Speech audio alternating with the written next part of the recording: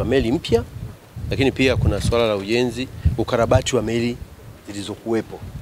Nikianza na ujenzi wa meli mpya, hatua tuliofikia ni nzuri sana.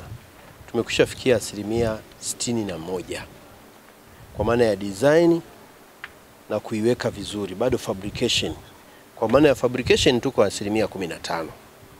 Ni kitu kilicho tunani kidogo, huu ugonjwa wa mlipuko wa corona ndio umesababisha kidogo speed imekwenda taratibu, lakini kwa kweli kazi inaendelea.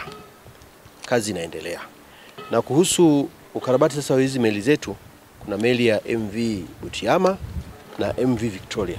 Nitaongelea zote mbili kwa mpigo. Hizo zote zimekwisha kamilika kwa asilimia 98. Kwa ujumla ni kama zimekwisha kamilika kabisa. Tunachosubiri sasa ni hao tuliowapa kazi, hao wa Korea, waje tukabidhi meli zetu ili kuanza kuzitumia.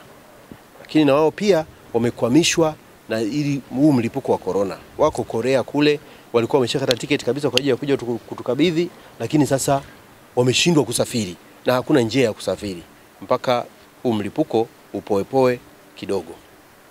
Nimefurahia sana jinsi ambavyo tunaendelea kutekeleza ilani ya Chama cha Mapinduzi, lakini nawapongeza sana watu wa MSCL, wamesimamia vizuri. Kuna vitu vinaonekana. Bahati nzuri tumeingia wote humo ndani. Mmeona vitu vilivyofanyika. Meli zimeonekana mpya kabisa. Ukarabati uliofanyika ni mkubwa sana. Ukarabati wa bilioni 22.8 kwa kweli ni mkubwa kwa meli ya MV Victoria. Na nimeona tena utayari wa wananchi kuanza kutumia.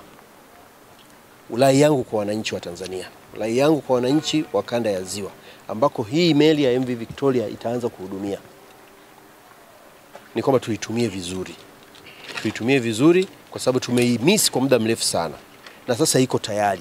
Ukiingia ndani ukiona facilities zilizowekwa mule ndani, hakuna tofauti na facilities ambazo ziko kwenye ndege, lakini pia zimefungwa engine kubwa sana za kisasa, hata propeller imebadilishwa, na pia tuna generator 3. Tunaamini tutatoa huduma nzuri sana. Niendelee na mimi pia kama Watanzania wengine wote kuendelea kumpongeza sana rais wetu kwa uthubutu wake wa kuhakikisha kwamba changamoto za usafiri katika Ziwa Victoria zinatatuliwa. Pesa aliyotoa ni nyingi na imetumika vizuri, na sisi wasaidizi wake tunaendelea kumhakikishia kwamba hakuna kitakachopotea na kila kitu kitakuwa kwenye mstari, na wananchi watafaidi matunda ya serikali yao na hasa